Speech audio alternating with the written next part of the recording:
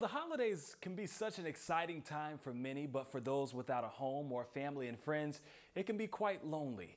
I caught up with Penny Keevitt, the executive director of the City Rescue Mission, and she tells me a little bit about what they're doing to help spread warmth and love to the less fortunate in our community and how you can help. Nothing better than to try to walk down a hallway at City Rescue Mission and kind of weave your way through this maze of 4,000, 5,000 beautiful boxes that have goodies inside for our homeless friends and wrapped in a gorgeous Christmas blanket so that they can have a little bit of warmth along with a whole lot of goodies.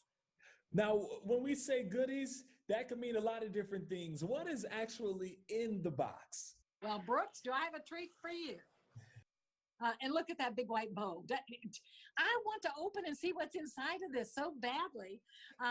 So what can go in it? We want toiletries. We want some small gift of some kind. I don't know if you can see behind me, but some pieces of candy so that they have a little bit of that peppermint and cinnamon that comes with the holidays because they're not going to get it any other way. A little pair of earrings for the ladies and perhaps a new pair of socks for the men.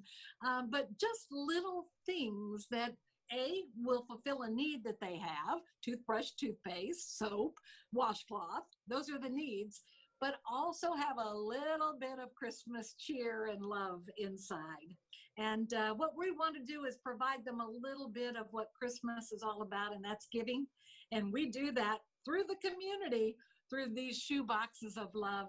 And what fun it is to watch the tears, the joy, that come about as a result of knowing that somebody cared enough to give people a nice little gift on Christmas Eve and Christmas Day. We do it both days. And where can people drop these things off? Because I believe that people are already about to get up, head to the store, go pick up the things they need so that they can be a blessing to others this holiday season. Gosh, I sure hope so. And they can be dropped off at 426 South McDuff, which is our headquarters for City Rescue Mission.